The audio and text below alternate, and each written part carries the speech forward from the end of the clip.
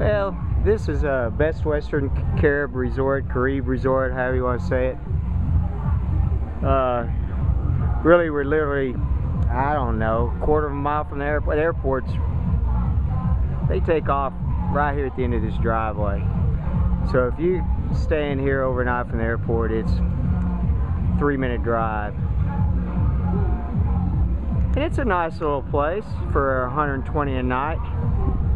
We're staying here post Tortola week in a villa.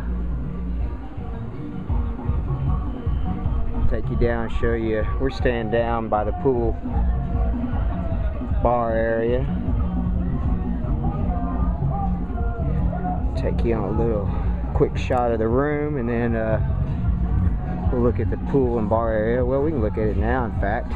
This is off season, September 2012. There's literally nobody here. It looks like one worker maybe interviewing someone. My wife and the bartender. That's it. This is on Lindbergh Bay, St. Thomas, USVI. It's a decent view. I was kind of surprised how nice it was. Locals are having a big jump up over there. I don't know if you can hear the music, but that's the music from all the way over there. That's probably where the party is. Let's go take a quick shot of the room here. Sorry for the jiggly camera. Walking barefoot.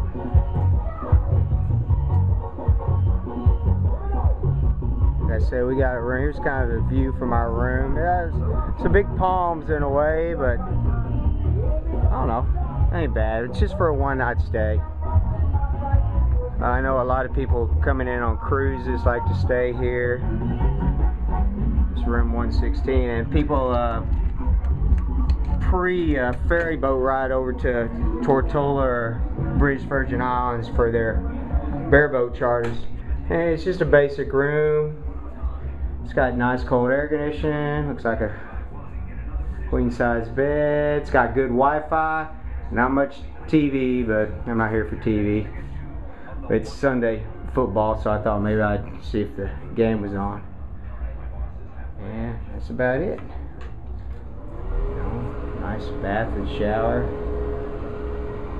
So that's a basic room. I have no idea. Oh, it's got a little patio. And there's your view. Not the patio. This glass is horribly dirty.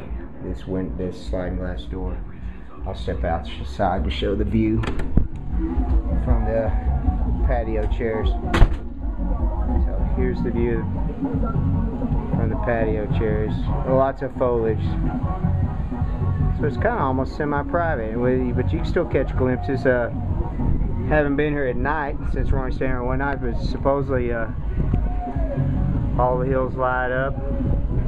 All the houses on St. Thomas. In fact, we were calling St. Thomas Manhattan. We could see it from the 20 to 25 miles it is over to Tortola, and so little lighting on Tortola. You look over here and it's just big bright, well, not bright, but quite a bit more lighting.